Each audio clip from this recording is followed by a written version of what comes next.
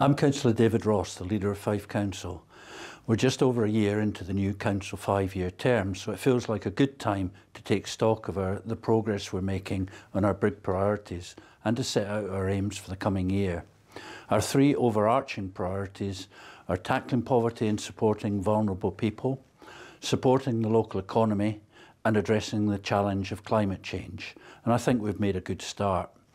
Last winter, we ran a successful programme of actions to help people most impacted by the cost of living crisis through the winter months, through things like benefits and energy advice, emergency fuel payments, warm spaces and emergency food support, and we plan to run this again over the coming winter. We've agreed our new local economic strategy with support for local businesses, investing in skills and training for local people, and investment in business premises and infrastructure. And we'll shortly be publishing our new climate change action plan, including things like recycling, improving insulation of our buildings, supporting new energy schemes and local community climate initiatives. We've met our promise to scrap charges for bulky uplifts and are already seeing a drop in fly tipping, and we've put an extra £3.5 million into repairing Fife's roads this year. For the longer term, we're continuing to build new affordable homes to add to the 7,400 we've already delivered since 2012 with our partners.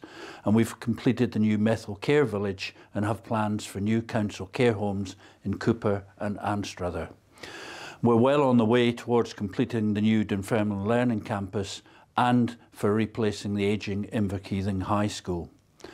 Over the coming year, we'll be focusing in particular on housing and continuing to deal with the housing needs built up over the pandemic, and on education, improving attendance, attainment and helping our young people into positive destinations after school. All this is in the context of continuing funding pressures on the council. As I say, I think we've made a good start, but there's much more to do over the next 4 years of this council term.